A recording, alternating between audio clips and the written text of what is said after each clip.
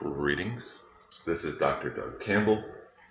Welcome to this video tutorial on how to find an article in a peer-reviewed scholarly journal, particularly for use in the source criticism paper assignment, which I use for all of my classes. For the purposes of demonstration, we are going to search on a topic related to History 101, but it could work for any of the courses which you might be having to take with me.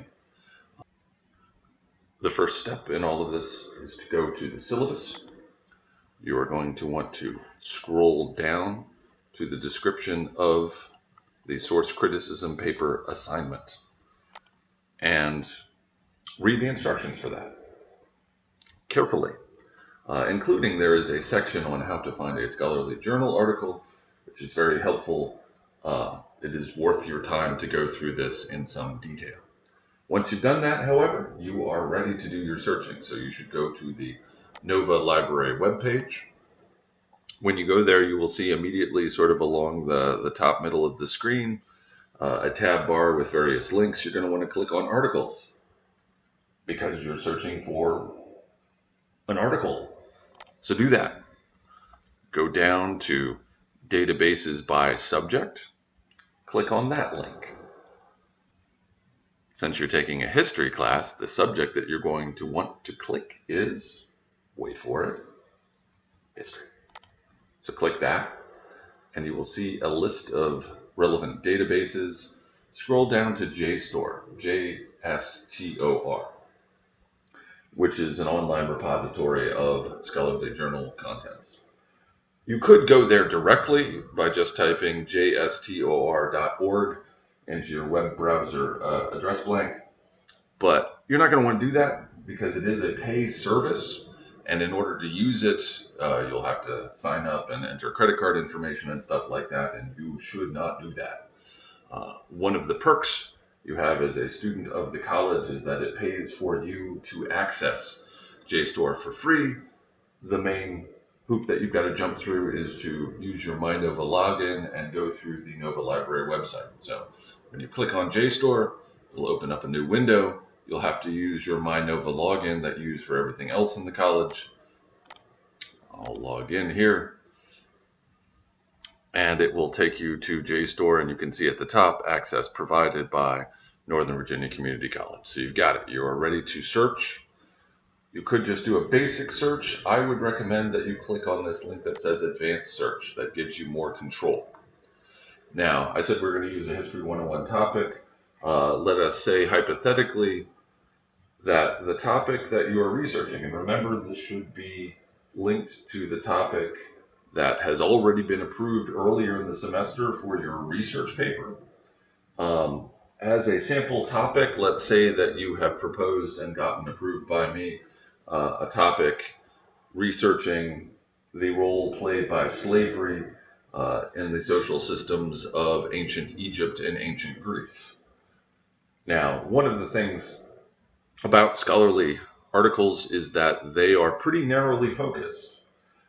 They do not deal with broad general topics, but they take kind of a narrow slice of a certain subject matter and go into that in great detail. So you're not going to be able to find an article in a journal that deals with every aspect of your topic. It's going to have to be relevant to some facet of what you're researching. So let us say hypothetically we have decided then to narrow down our topic for the purpose of this assignment. Let's just focus on slavery in ancient Egypt. So enter in slavery in one of your search bars. Why don't we do ancient Egypt down here? Still not ready to search though. You need to scroll down and you can see this heading where it says narrow by, and then you can click boxes for various types of items. You definitely need to click articles. Scholarly journals contain lots of different material. One of the main things they have in addition to articles are book reviews on various recent monographs published in the field. That stuff is not going to work for this assignment, so you need to filter all of that out. The best way to make sure that you get actual articles is to click this article box. So this is a step that you definitely should not skip. You also can, if you so choose, scroll down and click a box to only return results for a specific discipline or field. If you want to, you can click the box for history as well. That might make some sense, since I am asking you to get an article in specifically a history-focused journal. Sometimes that can eliminate some hits, but generally it's probably a pretty good idea to click that box. So now, having clicked history, having clicked the articles box, having entered your search terms, you are ready. So click search. And you will see you will get a number of hits.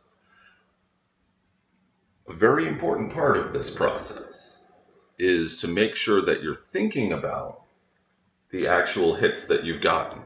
That you shouldn't just pick the very first thing that comes up after your search and propose that to use for this assignment.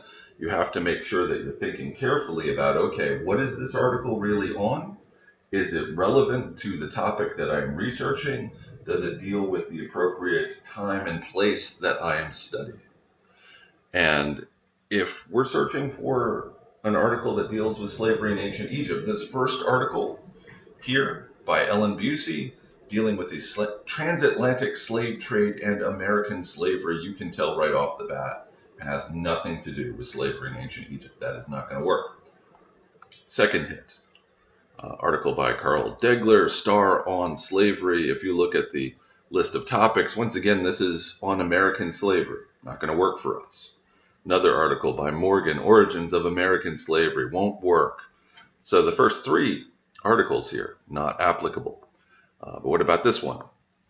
Morris Silver, What Makes Shabti Slave, from the Journal of the Economic and Social History of the Orient. You can see this one does deal with ancient Egypt. So this one is potentially relevant. And you should go ahead and just look down through the whole, at least the first page of hits, to see what sort of stuff that you have come up with. You can see, for example, this one, Crisis of Images, the French Jihad and the Plague in Upper Egypt.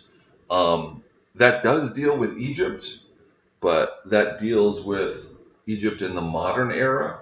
If you're researching ancient Egypt, that's not going to cut it. So you do need to see what exactly is relevant. You should have several options. Click on them, examine them. We're going to look at this one on What Makes Shabti Slave. And you can see, reading through the abstract on what it's on, it does deal with funerary figures and what they have to say about the role played by slavery in ancient Egypt. Looks like it's pretty relevant, like it is something that could work. I also specify for this assignment it needs to be an article written sometime in the past 50 years.